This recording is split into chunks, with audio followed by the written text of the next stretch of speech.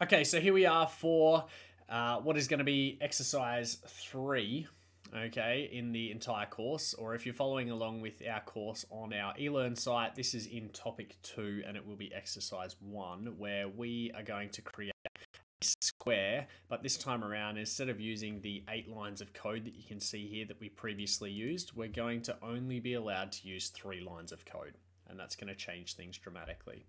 So obviously our boilerplate code that we have sitting up the top there is going to stay the same, but this time around we're obviously going to be using a loop to make that code more efficient. So you will remember that for our number range, we're able to create a loop that says for I in range, and then we can say what we want it to be. So we could have 0, 3. Okay, and then we can say what we want that code to do. So we're going to say my turtle dot forward 200, my turtle dot left 90. Now this isn't actually going to work the way we want it to because we're drawing a square and I'm not going to loop enough times, so I need to change that to a 4 so that we do it 4 times. Okay, so to keep things nice and easy, I'm just going to keep my variable named I, just because it is much quicker for us to be able to type it in, which is a little bit more efficient to be able to get our code running. Now this time around, I'm going to save this as a different thing. So I'm just going to save as exercise 3. Okay, and then from there, I can run my code and you'll see over here, there we go. I've grabbed it just in time. It still draws the 4 sides of the square.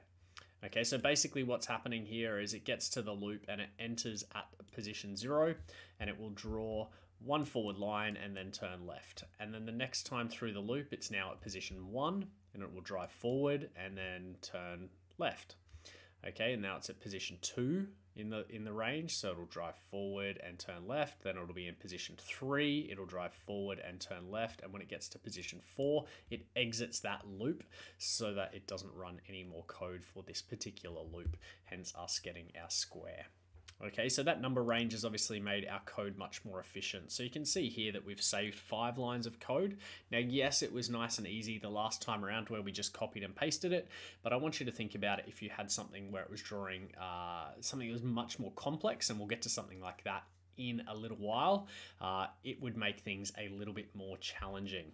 So that's it for this particular video. We are going to jump into another one in a second, which will show us how we can draw a triangle. And then from there, we are going to look at doing the hexagon and then, a whole heap of other different things.